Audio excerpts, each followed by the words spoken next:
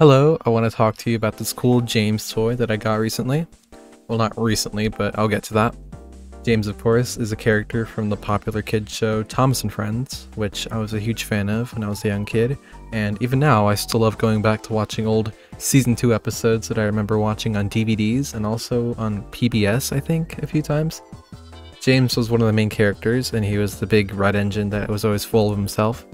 In 2004, TOMY, who was producing a lot of Thomas toys back then, I think, released this toy of James that looked a bit odd. Like, why is he so small? He looks ridiculous. He kind of reminds me of Arthur. The rest of his detailing is nice though. His sides and his boiler details are all here, and this was back when they even bothered to do the window details too.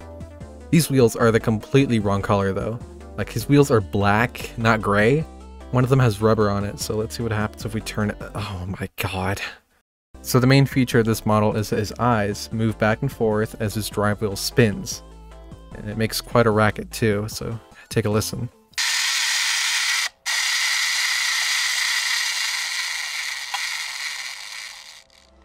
God.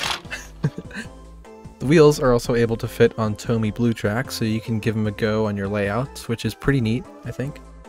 He looks absolutely insane going down the tracks, but I feel like that's part of the fun of this toy.